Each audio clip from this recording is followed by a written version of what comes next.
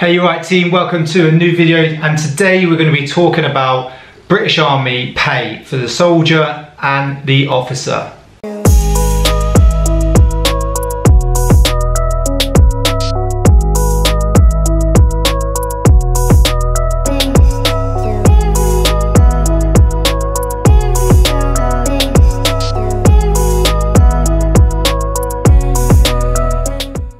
Like I said, today we're going to be talking about the British Army pay system then, and how much you will roughly get paid being a soldier. So that's starting off from recruit, working through the ranks, and I'll even cover how much you will get paid roughly as an officer. It's important to know, because I get asked this question quite a lot, that when you're in training, whether that's Winchester, Purbright, Catterick, AFC Harrogate or Sandhurst, you get paid. So even the Army Foundation College Harrogate, you get paid as a recruit soldier, which is pretty awesome, because I remember when I was a recruit, I was 16 years old, and the first couple of months I was like taking home £700 to £800 a month. It's most probably a little bit more now because of inflation, but at 16 years old, that's not a bad little paycheck to be taken just out of school. What I'll do then is I'll quickly just cover as a soldier then, from entry to sergeant, and a little bit more how much per year you can roughly expect to earn. And then I'll break down my pay roughly, so you can sort of see how much you take home, what sort of outgoings are, what sort of money you're left over with after that. And then we'll do the same for the officer's pay. Obviously I can't go into too much detail because I'm not an officer, but I know roughly how much they earn, so I can tell you per annum how much you're going to earn, and then obviously you're going to deduct tax and certain outgoings for that as well. As a recruit in initial training then, so like I said, whether that's Purbright, Winchester, Harrogate or Catterick, because I believe it is the same pay in Harrogate, so at 16 you will be getting paid the same, because you are still a recruit and you're part of the British Army, is about £15,985, so just shy of £16,000 per year. Remember, you've got your tax code bracket, so roughly around £12,000 to £13,000 isn't taxed on, and then anything over that will be taxed about 20%. You pretty much have no outgoings either. I don't think you pay accommodation, and you don't pay, or you pay your food comes out of your monthly wage. It's about £100 and something a month. But even after that, the rest is just disposable income, unless you have obviously your own sort of outgoings like phone. If you already own a house before you join, or a car, you're going to have that. But if you're a young lad or girl, you've just joined, you've got no outgoings, you've got £16,000 per year to spend on whatever you want. So that's how much you will earn as a recruit. Once you leave training then, this then does go up. So as a private soldier, obviously depending on what corps you are, you might be a sapper, you might be a gunner, private, ranger. It goes up to about £20,000 per year, and then this is where the pay bands and the supplements come into play. So the way it works, there's 4 supplements, so depending on what trade you are will depend on what supplement you are. Supplement 1 is the lowest, supplement 4 is the highest. So supplement 1 will be the lower pay band, 2 is a little bit higher, 3 is a little bit higher, and then 4 is a little bit higher. I can't remember exactly what they are. I know PT calls in supplement 1, I can't really remember the others. Artillery, household cavalry is supplement 2. I think a couple of trades in the artillery might be supplement 1. Infantry might be supplement 2. I think medics and all your technicians are supplement 3. And then your Apaches are supplement 4. Anyway, so that's how that works. And then each year it goes up a pay band to a max pay band. So say like each rank has about 5 pay bands. So when you promote, you'll go up, you're on a pay freeze for a couple of years, and then every year until you reach the max pay band, you will get a pay rise, including the inflation at April if we do get one, as sometimes we don't because we are the public sector. So every year you will normally get a pay rise, and then by the time you hit max, you should be looking at promotion, already promoted, and then you'll go up a year again. So recruit, around £15,000 to £16,000 per year. Private is about £20,000 a year. Supplement 1 and then 2, 3, 4 be a little bit higher. As a Lance Corporal then, so this is different for every trade, but I would say after being in the Army 3 or 4 years, you'll be looking at getting Lance Corporal. Sometimes it's quicker. Certain trades you get it straight out of phase 2, but your phase 2s are longer. Sometimes it's a little bit longer, it might be 5 or 6 years, but let's say on average 3 to 4 years you'll promote to Lance Corporal. Your pay will go up to about £27,000 per year. Outgoings, you're going to be paying accommodation charge of about £70 per month. Tax, national insurance, which everyone has to pay, and then that's your outgoings. You might have a few other little £20 to £30 outgoings here for PRIs, subs, mess bills. But other than that, your main outgoings is your accommodation for £70, national insurance, and then your tax. And then the rest is your own. So as a Lance Corporal, I think it's about £1,500 a month take home.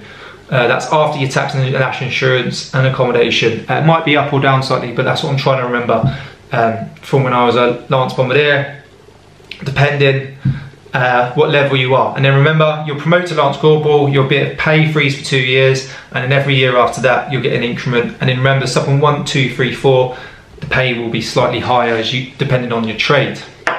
So not bad little pay after 3 or 4 years of being in the army. Cool, moving on to a full corporal then, or a Lance Corporal force as it is within the Household Cavalry Regiment. You're going to be looking at this, let's just say 7 to 8 years after being in the army, you promote to corporal. It can be quicker and it could be a little bit longer, but the pay level starting for a full corporal is just over £31,000, I think it is. I think it's about 31,700. So not bad. Once again, your main outgoings is accommodation, £70 to £80, tax, national insurance. That's your only outgoings when it comes to the army, and then any sort of finances, cars you get is yours. But say as a starting corporal, you're going to have, after tax, national insurance and accommodation, about £2,000 disposable income. So I'm a corporal. As a full corporal, I'm just maxed out, I think it was this year. My take home is around £2,300. That's after tax, national insurance, and I've got a few other little things like life insurance, and you have some like regimental lotteries sometimes. It's like £7, £8, but it's about around £2,300. So I'll break this down for you a little bit more now, because this is my rank, and then we'll cover the ranks a little bit more after this. So £2,300 tax, national insurance take home. So if I was living in the block, I'm not, I would pay about a £70 to £80 accommodation charge, which is going to boost me down to, lower me down to about £2,200. Disposable income. So if I want to go and get a car, say for £300, come back, or £200, that still leaves me with £1,900 to £2,000 disposable income. So it's not too bad, but it's not always like that. I'm married, I now own my own house with Amber, so we have a mortgage, we've got bills, so our outgoings are a lot more. But you can sort of see how the pay works. And like I said, I'm on supplement 2. If you're on supplement 1, it'll be slightly lower. If you're on supplement 3, like my mate Rob is in the medics, his pay will be slightly higher as a corporal. And then if you're an Apache pilot, and I can't remember what the other ones, I think there's only 1 or 2 in supplement 4, it's going to be slightly higher again. Now, say if I was to promote sergeant or a corporal force as it is within the Household Cavalry Regiment, that pay, so you start in corporal, £31,000 to £32,000. It goes up each year as you go to an increment. You then max out. It maxes out in supplement 2 just over £35,000 per year, which isn't too bad. And then sergeant will start around £37,000 a year, and then it'll go up the increment levels again. Max out around £40,000, I think, per year, and then you're going to get staff sergeant. Go to around, starting around 42 maybe, max out after a few years, and then you're going to hit WO2, corporal major or sergeant major. You're going to be on most probably around 45, I would say, £46,000 per year. And then if you go all the way to WO1, RSM, regimental sergeant major or regimental corps major, it's going to be around £48,000, £49,000 off the top of my head. So as you can see, that's roughly the pay scales as it is in the army. We've also got to take in consideration then is you do get a pension, and the army contribute to your pension. So all the time you're serving over 18 years old, they are contributing to your pension. If you decide to do more than 20 years At the age of 40 and beyond, when you leave, you are entitled to a tax-free lump sum payout. I don't know what it is at the minute, but I remember years ago, if you hit Sergeant Major, a W02, you were looking at about £50,000 tax-free lump sum when you left, plus your half pension and then your full pension when you retire later on in life. On top of this then, as well, as a soldier within the British Army, you will get 30 days leave and bank holidays included on top of that. And this is paid, so that's 30 days plus bank holidays, paid leave. So you put in your leave pass, you go away for 2 weeks, say I go away for a week. Next month in May, I will still get paid for the whole entire May. And then it still leaves me another 25 days, because it's working days, to get more leave. So say I take 2 weeks at summer, I then take 2 weeks off in August, I still get paid for the entirety of August, and then the same at Christmas. So you get your paid leave. It's one of the best paid leave benefits that you can receive out there, along with the pension. It's definitely by far one of the best pensions that you can get out there without having to put your own money in. So that's how it works for being a soldier, from recruit up to W01. You're going to be looking at starting off at about £15,000, £16,000 a year, to about 20, to about 27, to about 31, then to about 36, to about 40, 44, 45, and then finishing off your career close to around £48,000 to £49,000 per year, I believe. So it's not too bad. You will get more money as you go away. So if you go abroad, you can get things like LSA, LOA. Starts off at about £6 a day. The higher the levels you go up, it can go up to 10, 14, 15, 16, and then you can max out at like £30 a day. But it does take quite a few days to build up to that. Each level goes up roughly every 180 days. So there are other little benefits when you do go away on exercise, operations, overseas, etc. I'm now going to cover officers' pay. I should have said this at the beginning of the video, but these are on the British Army website. It doesn't break it down completely. The British soldiers and the British officers pay per annum up to certain ranks you can find on the British Army website. The link is always in the description to my videos. So let's start off. You're at Royal Military Academy Sandhurst. You're starting off your career as an officer cadet. You're going to be looking at around £27,800 per annum while you're serving in the Royal Military Academy Sandhurst, and I believe it's a year long, isn't it? They do 3 terms spread over a year. Works slightly different as an officer than it does a soldier. So soldier, you join, you have to do certain career courses to then promote once time served as well. I believe as an officer up to a certain rank, it's just done on time.